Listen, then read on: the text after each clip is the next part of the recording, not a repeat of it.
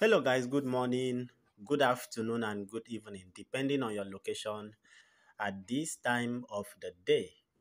Okay, I am still updating you with the breaking trending news, what is going on in Nigeria and outside. As you know me, I am always saying it the way I see it. Breaking: Nnamdi Kanu sues Kenya over extradition to Nigeria. So that is the news I will be sharing with you guys. But before I go into details of that, don't forget to subscribe. Basically, this is what we do here. We keep you updated with current uh, information, breaking news, what is happening around the world. So we already know the background details of the whole story. So I am not here for details on that. How Nnamdi Kanu what brought Nnamdi Kanu to DSS custody as we speak right now. So we know the details of that.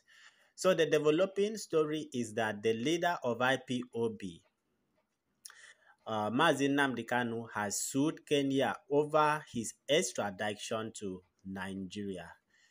So it was through his brother Kingsley Kanunta, okay, that sued Kenya on his behalf, according to court papers that was seen by journalists.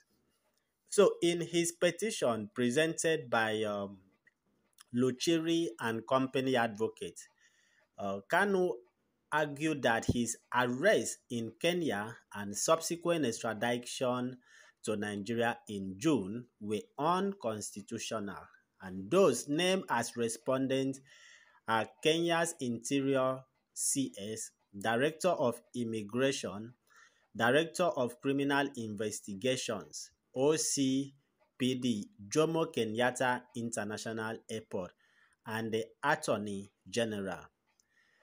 Okay, we remember how the Nigerian official claimed that Kanu was brought back to face trial after he jumped bail and went on the run in 2017.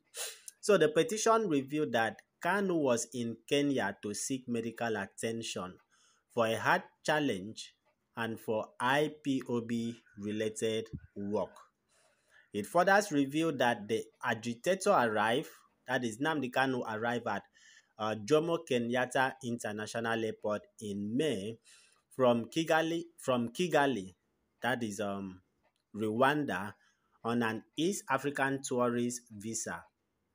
It further said that Kanu went to the airport on June 19 to pick someone but never returned to his residence, that is at Popu has apartment on Kitale Lane. So that is the update I have for you.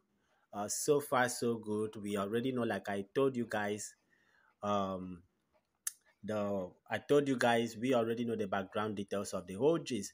But just a recap, according to Nnamdi Kanu's disciples, Simon Egba, in case you are yet to get that story, you can check my previous video, that more days will be added to the Monday Ghost Town Seat at Home. Okay, that is according to Simon Egba, Nnamdi Kanu's disciple.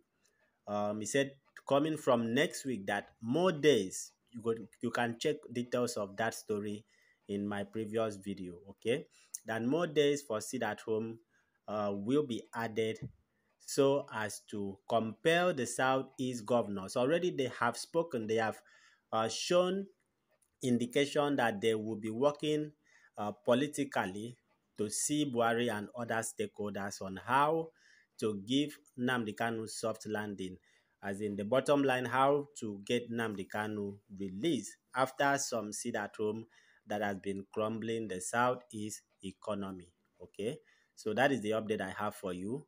Let us discuss on the comment section if you have anything to contribute, and don't forget to subscribe and turn on your bell notification. See you guys in another video.